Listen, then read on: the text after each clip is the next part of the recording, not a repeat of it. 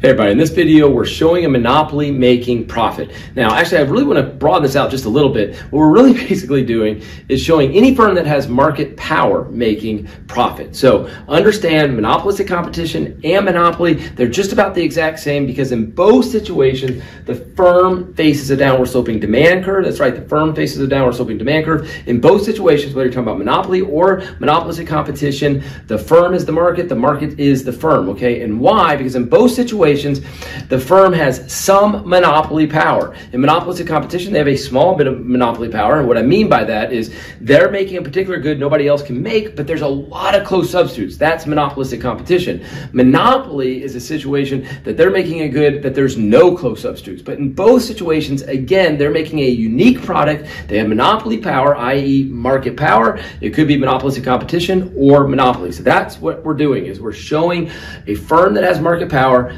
making making profits. Yes, sorry, not hard to say. A firm with market power making profits. So let's get to it. What you see right off the bat is I've got the big three. The big three curves are MC, MR, and demand. The key being MC and MR are the key to output. Once I have an output, I can find price by heading to my demand curve. I'll walk you through that in just a second. The other thing I want you to understand is I am going to need my fourth curve, okay? We like to talk about the big three, the big four, and the big five. The big three are MC, MR, and demand. That's always true. The fourth one is ATC. You need ATC to show profit or loss. The fifth one, which isn't going to come into play at all here, is if you have losses, you need maybe the ABC curves to decide whether or not you're going to shut down or continue to operate in the short run.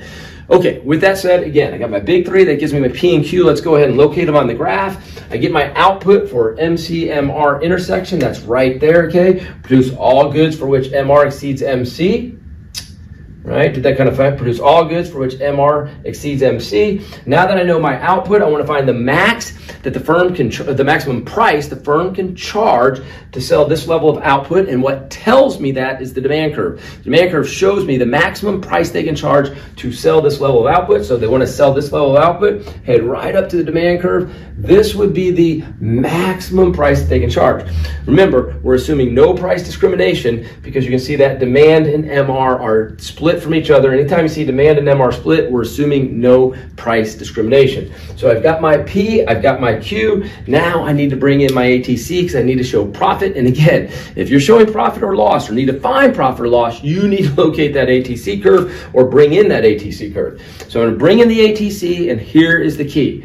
I'm going to make sure that ATC is below P at Q. Say it one more time. Make sure that ATC is below P at Q. So here we go. I'm going to go just like that. Now, the important point is, or the important dot is going to be this dot right there, okay? It's aligned with this Q. At this level of output, that's when I'm hitting the ATC. That is my ATC. Now, I'm going to continue down until I get to the MC curve. And once I get to the MC curve, I'm going up because MC intersects the ADC at the ATC's minimum. Not so important for this particular video. What's important here again is that ATC was below P at that Q. Okay, you see that dot and that dot. That's the price, that's the ATC.